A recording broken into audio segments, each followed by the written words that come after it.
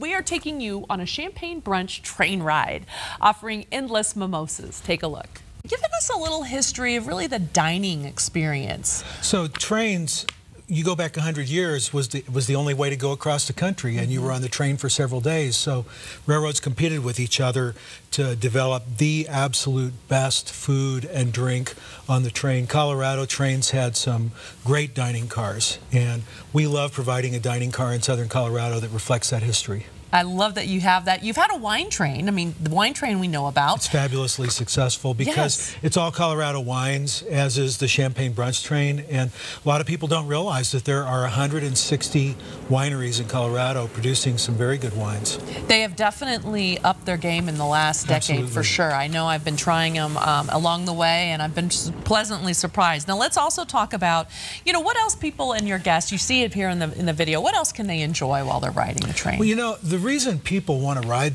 our train is because they've come to the San Luis Valley for the weekend. They stayed in a hotel, they climbed the sand dunes, or they went to Zapata Falls. They wake up on Sunday morning. They don't really want to go back to Denver yet. Yeah. The weekend's not over. What can we do? And so you sleep in, and at 12:30, you get on the brunch train. And it's just a really relaxing way to end your visit to the top of the world. I mean, the San Luis Valley is 100 miles long, 75 miles wide at 7,500 feet.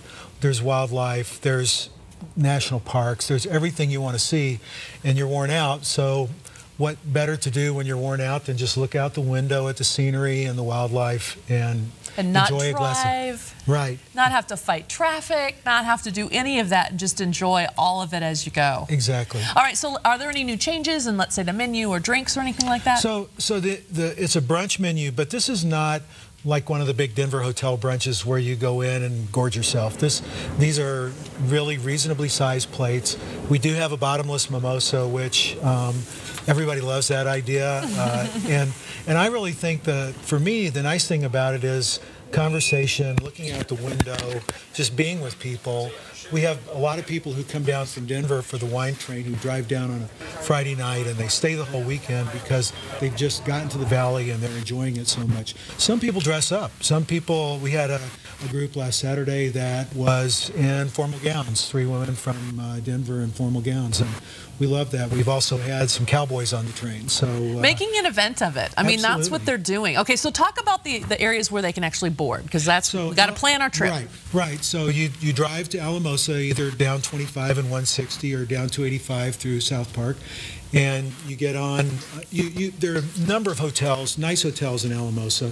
You get on at the historic 1908 depot in Alamosa. It's a 2-hour trip, and there's usually a little music on the train, and we're known for our music. I mean, we just finished the concert season for this summer, and we're known for music, so a little music on the train helps too. I love music on the train, that is for sure. What kind of plants and animals and things we can see? I've actually been in that area, and it's so beautiful. It is beautiful, and we often see antelope, a herd of elk.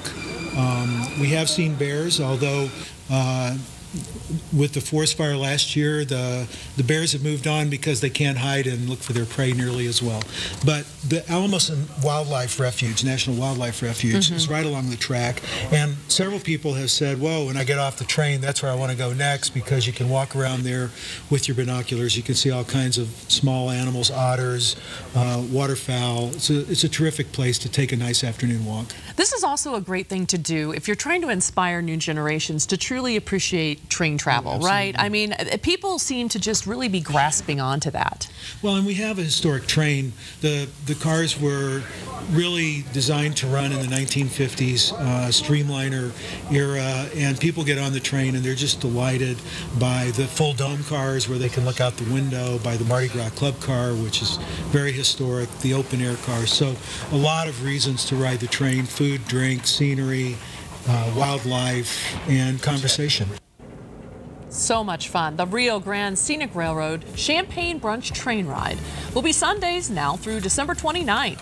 So go ahead and purchase your tickets online, very easy to remember, at coloradotrain.com, or go ahead and call this number, 877-726-7245. Again, 877-726-7245. Rio Grande Scenic Railroad paid for today's segment. Stay with us.